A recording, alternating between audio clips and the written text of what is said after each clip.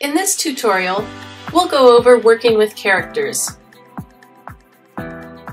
As you can see, I have a short scene here of an award ceremony, and I'd like to add a character to it. So let's do that. First, let's place the playhead where we'd like the character to appear. I'm thinking at about 1 second in would be nice. Next, let's select a character. Do that by going to the Characters tab and selecting the character that you'd like. I'll take this lady. You just click and drag the character into the scene. As you can see, nothing really has happened yet. There's an empty outline representing her. That's because she has not yet popped into the scene.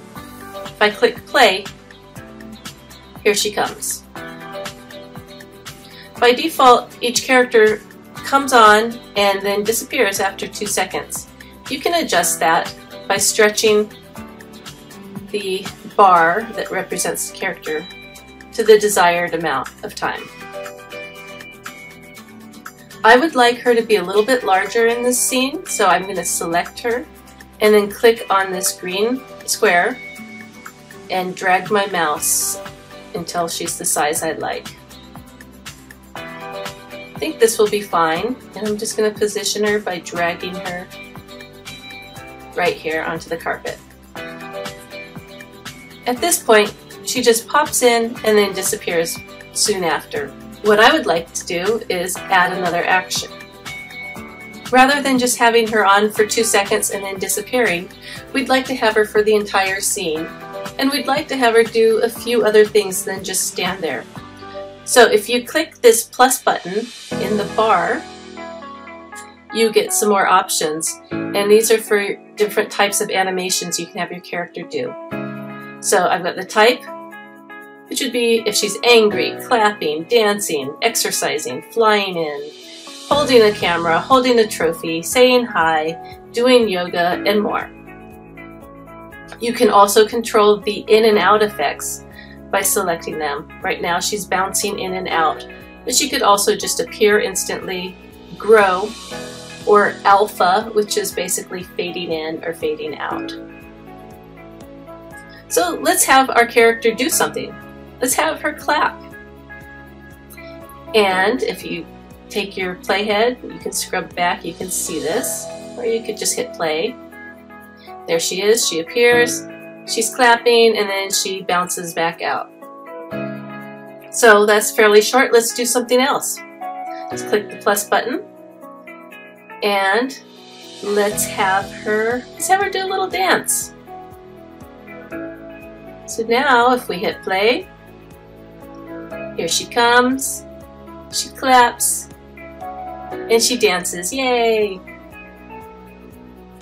And finally, what would be an award ceremony without an award, right?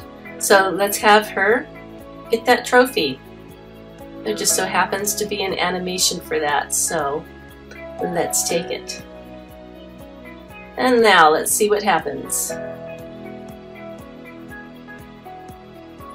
Here she comes, clapping, dancing, and getting her award. You can adjust the timing of everything by shrinking and expanding the actions as needed. I'm going to have her idle a little less, and let's see, have her dance a little bit more. And then we're just going to drag the whole thing over so it ends down here at the same time the scene ends. In addition to all of the stationary poses, you can also animate your character and have them move. So let's have her run out of the scene real quick. So if I go to my character, click the plus sign, and choose running. You could also choose walking if you prefer. I'm going to choose running.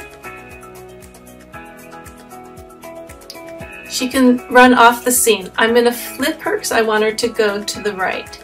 So I clicked this button to have her flip. Now you'll notice when it's highlighted down here, there's 2 little circle icons down in the bottom. These are called keyframes. Your first keyframe is the beginning position and size, and the second one is the end position or size.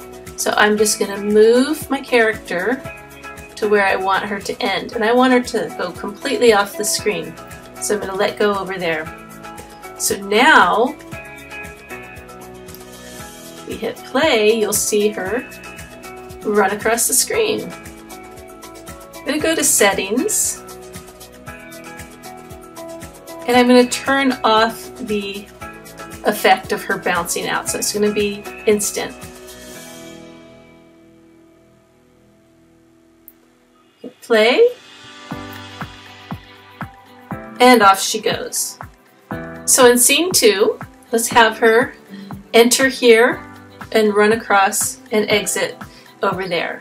So we're going to start by bringing our character into the scene. Let's take a peek at her settings. We want her running, and let's have her bounce, turn the bounce off so that it's instant in both cases. So she's going to come in instantly and out instantly. Save. And then we want to flip her direction so she's going the appropriate way.